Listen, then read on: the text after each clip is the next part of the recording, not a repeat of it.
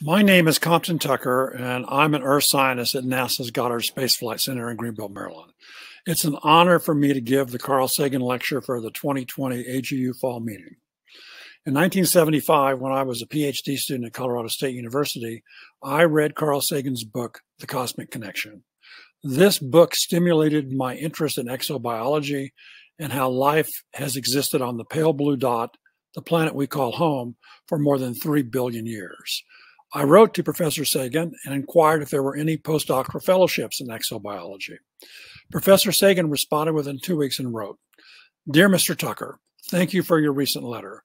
I wish there were some positive responses I could give you, not only at Cornell, but at all. There are only a very few institutions engaged in exobiology.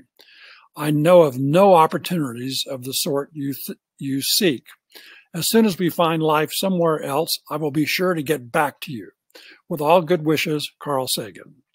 Carl Sagan's vision of Earth moved me to apply for a postdoctoral fellowship at NASA to study the Earth with satellite data.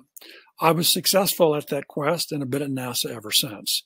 Carl Sagan inspired many of us to pursue studies that relate to Earth science. He was a communicator, an explorer, an excellent scientist, and it's a great honor for me to give the Carl Sagan Lecture for the 2020 AGU Fall Meeting.